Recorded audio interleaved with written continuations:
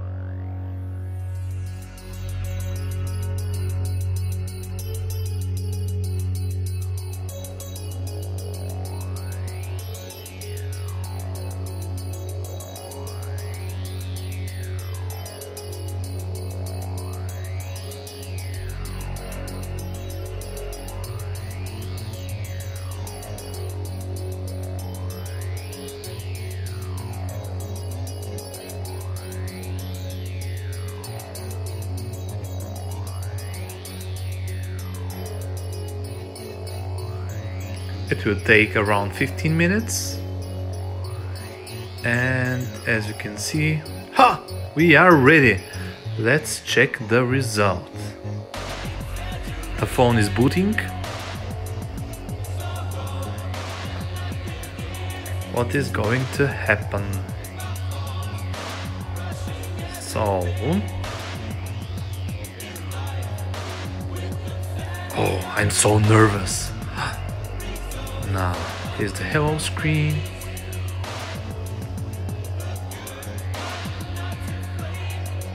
I live in Germany, so that's why I'm going to choose German.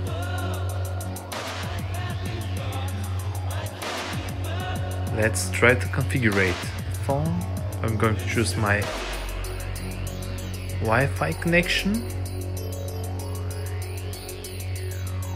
because I've already retained users' data. So let's try and see what is going to happen.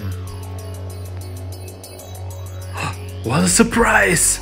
No, it's the activation lock is gone.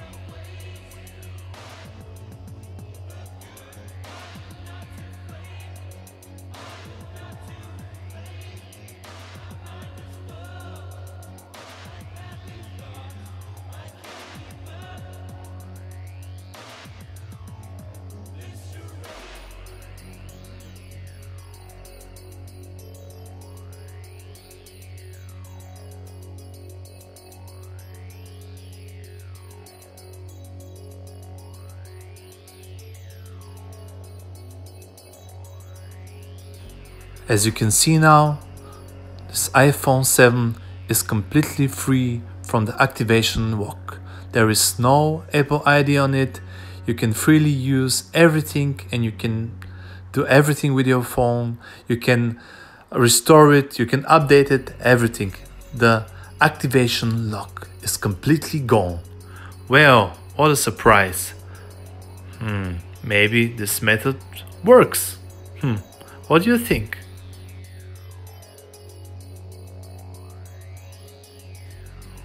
Maybe now you're wondering, what is the secret? Well guys, there is no secret. I've just deleted this iPhone 7 from my Apple ID, and as you can see, now it's free to use for everybody. So this is the secret behind the videos of Unlocks Hub. So please don't give any money for those stupid things.